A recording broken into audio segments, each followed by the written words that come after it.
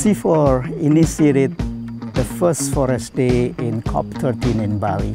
It was a remarkable event because the gathering was participated by lots of stakeholders, including government, local community, and also private sector.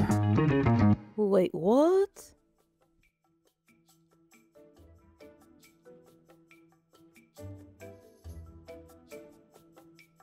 So the first Forest Day in COP13 in Bali in 2007, we have 6 forest days, and the last one was COP18 in Doha. That was Forest Day 6. In 2013, the UN General Assembly initiated the International Day of Forests, which is on the 21st of March, and we celebrated it today with the theme of forests and food.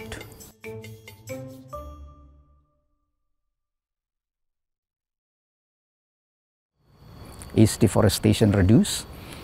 Yes, I should say yes, and we have to be very proud about it. In many places, including big tropical forest country like Indonesia, emission reduction from deforestation has been demonstrated and significantly reduced during the period of 2010 to 2020, and a lot of things can be demonstrated. Percentage-wise, probably is about 20–30% reduction.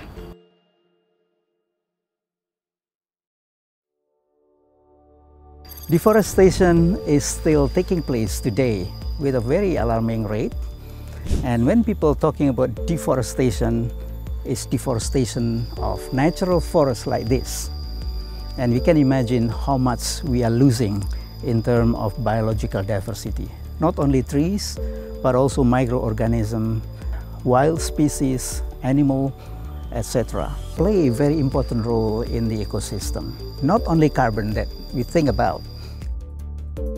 This terrestrial ecosystem are very much being the culprit of the changing climate, so that it is important to keep the intact forest remains conserved and protected, and the degraded forests to be restored, so that they can provide as much as services as possible.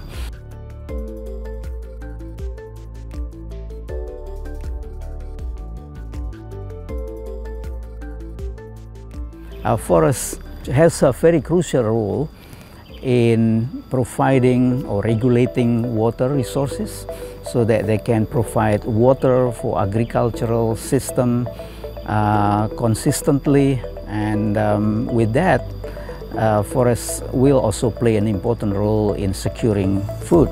And also the fact that forests are also home of so many pollinators, which has to be there if you are thinking about securing food production. Without pollinators, you will be hungry.